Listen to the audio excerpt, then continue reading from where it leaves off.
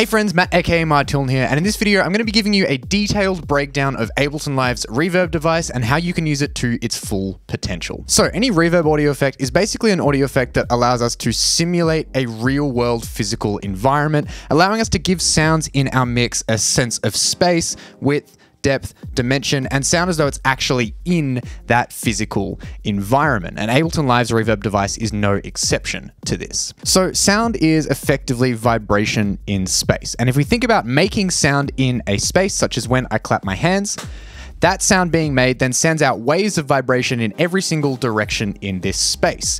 And when those vibrations come into contact with a hard surface, such as a wall, a ceiling, a floor, a desk, or something like that, they bounce back off of it or reflect back off of that surface. So this sound will continue to bounce off of all of these different surfaces in all different directions until it completely dissolves or dies out and gets absorbed. And in a physical environment such as a room, all of these reflections will come together and create the sound of that room or space, and it's that sound that we're trying to emulate or simulate with a reverb. So before we get into the actual controls of the reverb device, there are two main components that we need to understand when it comes to the signal or the sound of a reverb: the reflections and the diffusion. Now, if we think about the actual reverb of a physical space, the reflections are the initial part of the reverb, the initial reflections that reach the listening position, say where we are or where we're making the sound from, after having only been reflected off of a few different surfaces. Because this sound has only been reflected maybe once or twice, it's actually quite close to the original signal in terms of its timbre and its tonal qualities.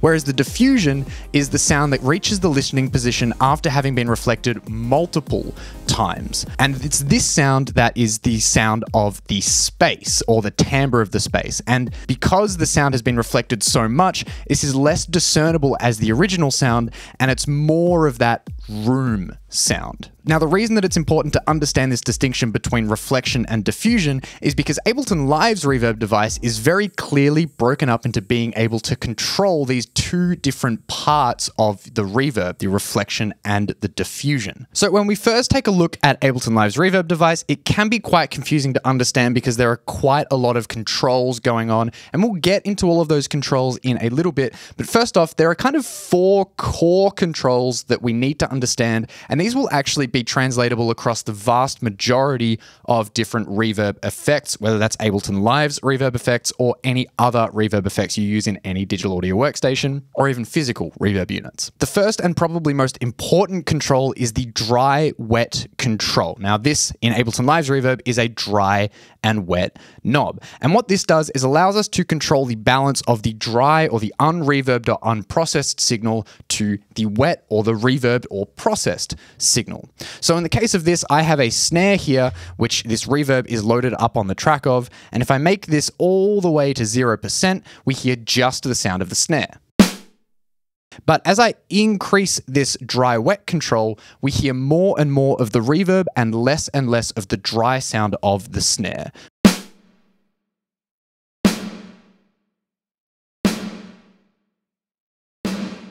And at 100%, we just hear the sound of the reverb or the room and not the sound of the original snare at all. Now, depending on whether you're working with reverb as an insert or on a return track, you might want to have this set to a different level. For the sake of this, I'm going to set this to 50%, so we hear exactly the same amount of the dry signal as we do of the wet signal, so we get a better understanding of how this reverb will work in the context of an actual track. The next main control is the decay control, and what this controls is the length of the diffusion part of the reverb.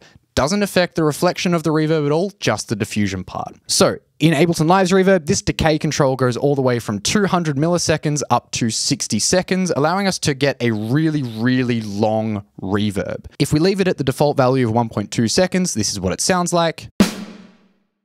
And if I increase this to say 20 seconds or so, lasts for a really long amount of time, and if I decrease this, we get a really, really, really short diffusion.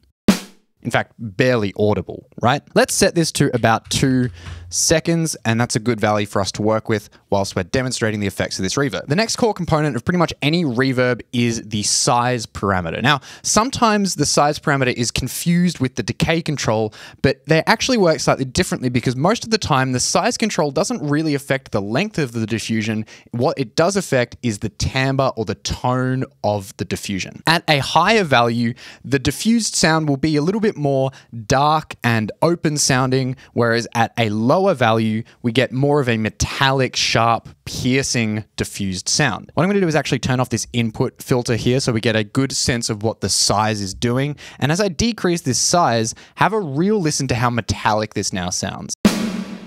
If I decrease it even more, it sounds tiled and metallic, like we're in a much smaller space, versus if I make this much larger, we get a much more open and even sounding reverb.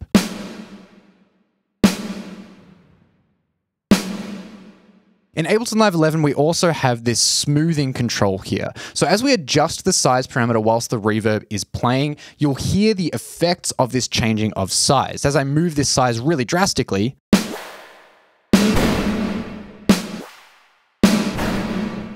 you'll hear an almost repitching effect of this reverb.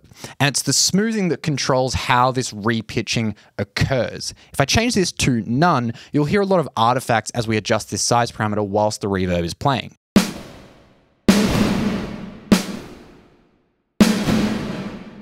You'll hear that as I increase the size, it gets a little bit crackly. But if I change this to slow, this will slow down the movement of this size parameter as I adjust it.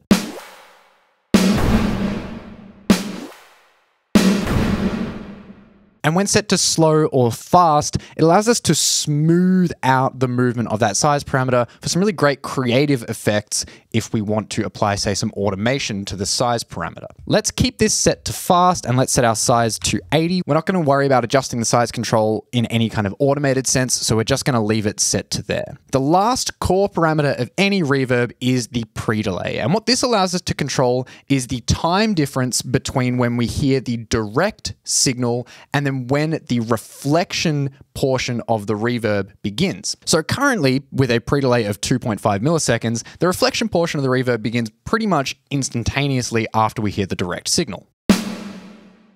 However, if I increase this quite substantially, say up to 100 and something milliseconds, we now hear a distinct delay between when we hear that direct snare hit and then the reverbed portion of the signal,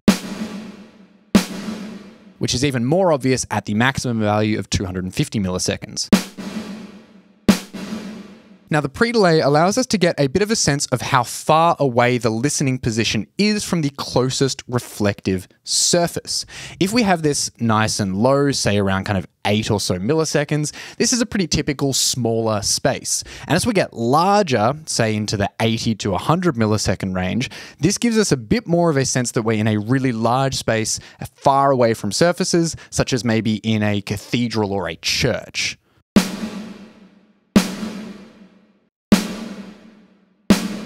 And this, again, is disregarding the size and decay controls as well. So just by playing around with the decay, size, and predelay controls, we can change the characteristics of the space quite substantially. And you really don't need to worry about all of the other parameters if you just play around with these. The other ones are just kind of icing on the cake. That said, after setting our decay, size, and predelay parameters, we can now look at the other elements of Ableton Live's reverb device in order to allow us to shape the sound of the reflections part of the reverb and the diffusions part of the reverb. So starting on the left here, we have an input filter, which I turned off before so we could hear the sound of the size parameter adjusting. But just so we can hear the effects of everything, I'm going to turn off all of these other sections as well, and we're just going to start with the input filter. Now, this input filter allows us to apply a low cut or a high cut filter to the input source of the reverb. In this case, it's the snare. And what this allows us to do is kind of either darken or brighten the reverb in a really quick and easy way. This is without the input filter turned on at all. we get the full frequency spectrum of the snare being reverberated throughout whatever space we're creating. If I engage the high cut filter, we're now removing some of those high frequencies from the input signal, therefore removing some of those high frequencies from the reverb as well. And if I reduce the cutoff frequency of this high cut filter, you'll hear it get even darker. Much more muffled in the space. We can turn off the high cut filter and engage the low cut filter, and now we get the opposite effect where we're removing those low frequencies and just passing those high frequencies through the reverb. Or we can engage both the low cut and the high cut filters and adjust this to our liking to carve out both high and low frequencies and really focus in on a narrow frequency band to apply our reverberation to.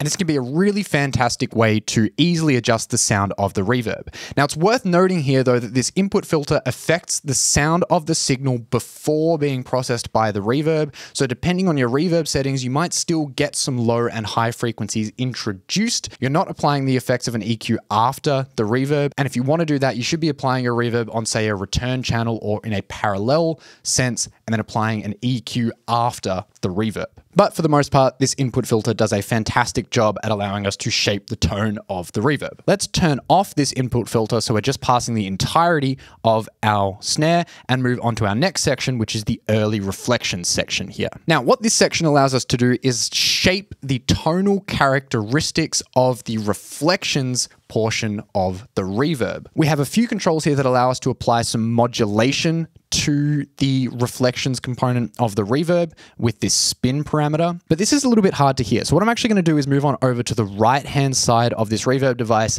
and go to the reflect and diffuse controls, which allow us to control the relative levels of the reflection and the diffusion. And in order to hear the effects of this early reflection spin modulation a little bit clearer, I'm going to turn the diffusion of this reverb all the way down. So we're just effectively hearing the reflection component of this reverb.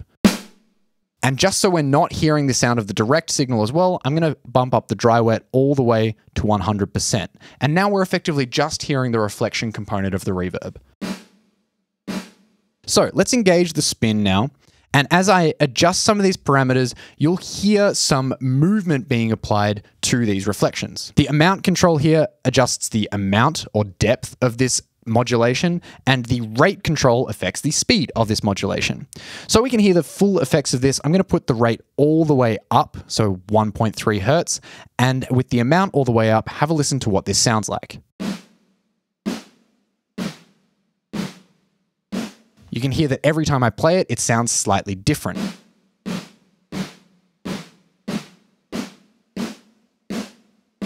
We're adjusting some of the tonal characteristics of the reflections of this reverb over time. Let's reduce this a little bit. And this allows us to add in some kind of variation to the reflections of our reverb so that it's not always the same. There's also one more parameter in this section, which is this shape parameter, which allows us to kind of affect the envelope of the reflections and how they die out and cross over into the diffusions. If I turn off the spin, we can hear that as I increase this shape control, we have much more of a steep cutoff of the amplitude of the reflections, but as it's decreased, we get a much more gradual decay of these reflections. If I set this to 1, have a listen to what it sounds like. Really sharp decay versus 0. It's a really, really, really subtle effect, but it does allow us to affect how the reflections cross over with the diffusion of the reverb. For the moment, I'm going to set this to 0.5. This is a fairly good value to have this set to. Now let's go back to the right-hand section over here and turn down our reflections and turn up our diffusion so that we just now hear the diffusion component of the reverb, because we're going to move on to the diffusion network now. So just to get a bit of a sense of what this sounds like with just the diffusion, let me play this and so you can have a listen. You can hear it's lacking that reflection part of the reverb, and that diffusion is kind of fading in after we would potentially have that reflection component. So what the diffusion network allows us to do is affect some of the tonal timbral characteristics of this diffusion component of the reverb. And it does this in a few different ways. First off, the main aspect of any kind of diffusion network is the ability to taper off certain frequencies over the period of that diffusion network. So as an example, we have here the ability to apply a high shelf, which what this will do is taper off those higher frequencies, not immediately, but over a period of time. So with this just engaged immediately, you'll already hear that the diffusion is kind of darker. As I reduce this, you'll hear it get even darker. But you'll hear it doesn't happen immediately. It's almost as if there's a frequency sweep going on the diffusion. As I reduce this amount, you'll hear it even more. We start with those higher frequencies and they slowly get filtered out over time. Now with Ableton Live's diffusion network, we also get the ability to change this high shelf into a low pass filter, which does affect the characteristics of the sound even more.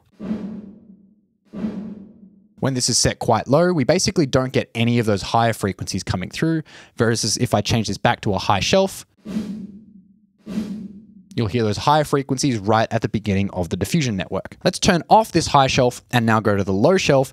And this is effectively the exact same thing, except it's a sweep from the bottom up rather than a sweep from the top down. Let's move this really high so we get a sense of what it sounds like. And you can hear how it kind of sweeps up across the frequency spectrum. So these two parameters already allow us to really control and shape the sound of the diffusion of the space. And you can use this to create really realistic sounding spaces or really unrealistic sounding spaces if you combine both of them together, and you can have it just focused in on a very specific portion of the frequency spectrum. And you can get an almost whipping kind of sound, maybe something like a plate reverb or a spring reverb, by adjusting these diffusion network parameters. Now we also have two more parameters in this diffusion network, which is the diffusion and the scale control, which is kind of hard to describe what they do. But let's turn off these filters here and try to do it anyway. The diffusion parameter here allows us to adjust the density of the diffusion.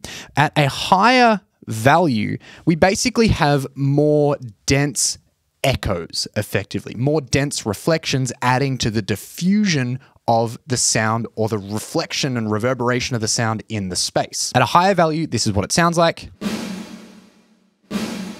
And at a lower value, but this control also works in tandem with the scale control, which adjusts kind of the space, or what it says here is the coarseness of the diffusion. So you can kind of think of it as how long these reflections last for. At a lower value in the scale parameter, these kind of chunks of the diffusion are much less coarse, much more fine, so we get a much smoother sounding diffusion.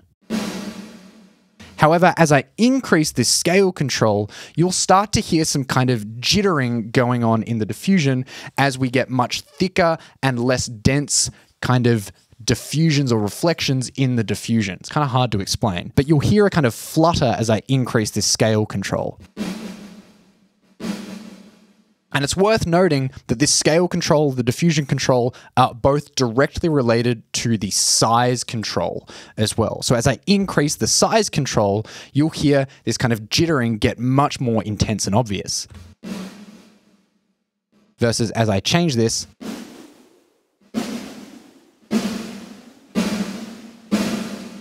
we get these walls and these spaces coming closer and closer and closer together. Therefore, the distance between these kind of direct reflections in our space is much shorter, and these echoes are much quicker and closer together. And now if I increase the diffusion, we get a much denser sounding diffusion network.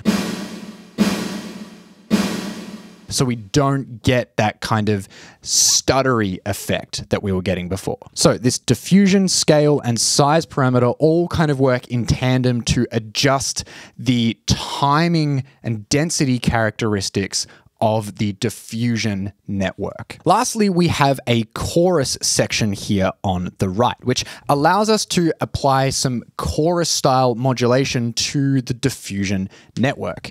As I engage this, you'll hear that we now get a very similar effect to what the spin was doing to the early reflections, except now to the diffusion of this reverb.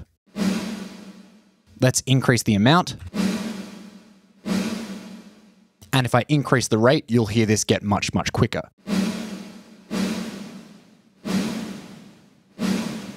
Now, it's worth noting here that this chorus is kind of applying, I guess, what you'd think of as pitch modulation, or at least that's what the tonal effect of it is. So it does kind of detune the reverb in a little bit of a way.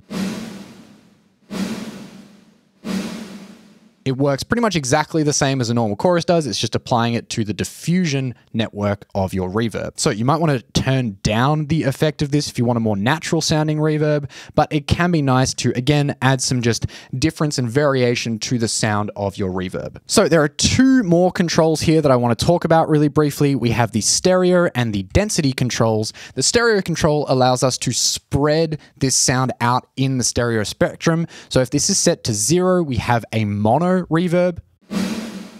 Set to 100, it's a stereo reverb. And set to 120, each of the left and the right speakers receive an independent reverb signal. And we get a whole spectrum in between this as well. So we can adjust the stereo width of the reverb really easily with this stereo control. And the density control here kind of allows us to adjust the quality of the reverb, if you will. We have 4 different options. We have sparse, low, mid, and high. Sparse, as you would think, is more of a sparse kind of diffusion sound. Low, mid, and high then just get increasing kind of values of density and quality to the reverb.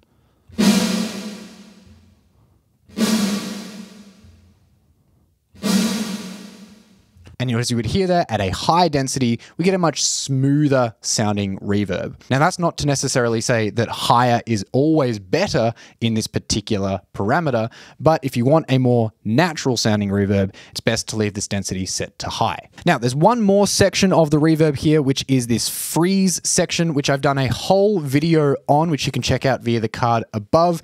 But basically what this allows us to do is freeze the diffusion part of the reverb so that it lingers effectively indefinitely. So as I play this and engage the freeze control,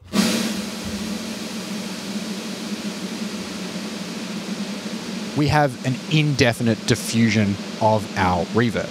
By the way, if you're enjoying this video so far and learning from it, make sure to please drop a like below and subscribe if you're new. I post new videos like this basically every week. And if you're really enjoying my content and want to support me further, I'd love to invite you to head on over to my Buy Me a Coffee page, where you can support me by buying me a coffee, downloading any of my cool racks or samples or anything like that, or becoming a member to support me on a monthly basis and get a bunch of cool stuff as well. There's a link down in the description. So now that we understand each and every parameter inside of Ableton Live's reverb device, let's have a quick look at designing some different spaces by adjusting these parameters. So I've loaded up a fresh reverb onto this snare that we've been working with.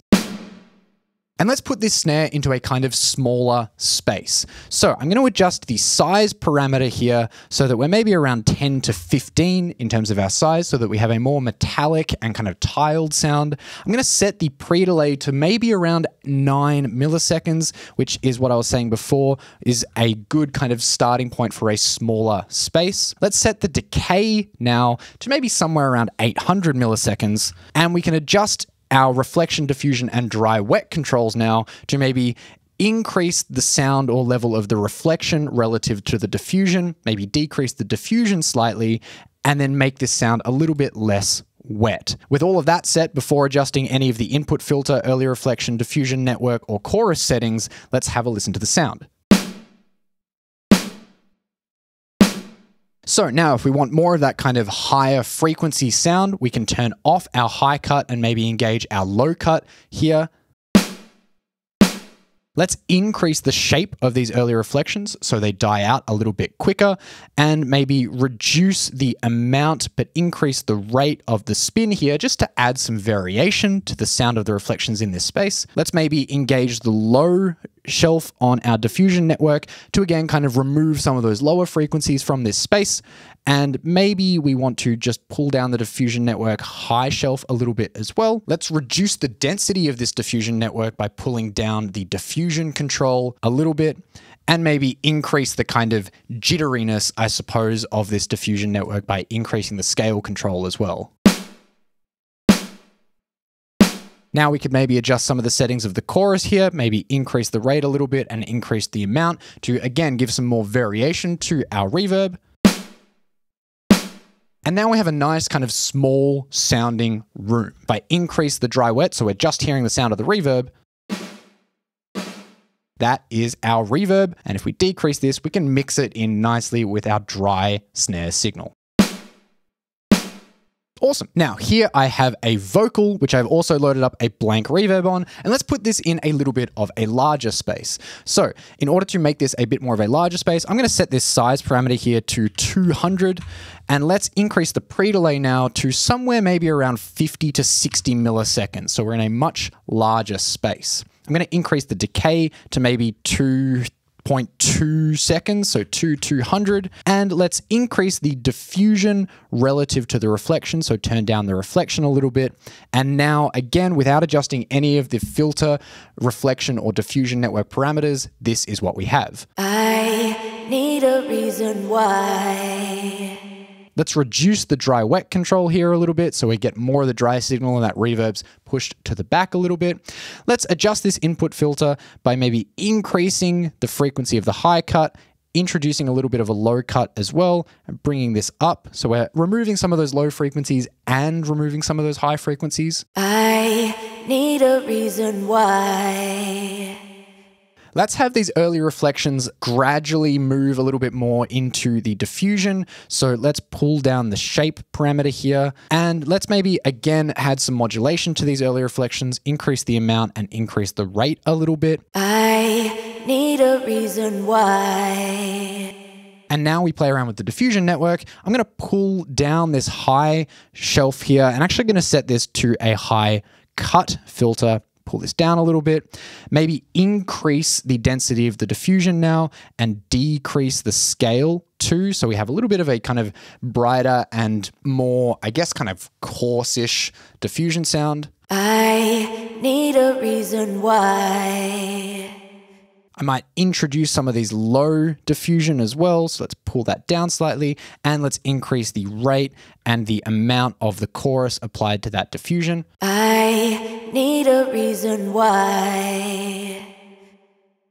And if we increase the dry wet control, so we're just hearing the reverb, this is what our reverb now sounds like. I need a reason why. And from here, you could, of course, further adjust it. Maybe you could increase the decay a little bit. You could pull down the input filter if you wanted it a little bit darker, and maybe even bring in some more of the reflections if you wanted more of that early portion of the reverb. I need a reason why. I need a reason why. And so there is an excruciatingly detailed look at Ableton Live's reverb device and how you can use it to its fullest potential. If you enjoyed this video, I invite you to check out this video right here where you can learn some more stuff about Ableton Live. Otherwise, thank you so much for watching. I hope you enjoyed, I hope you learned something, and I'll see you all in the next video.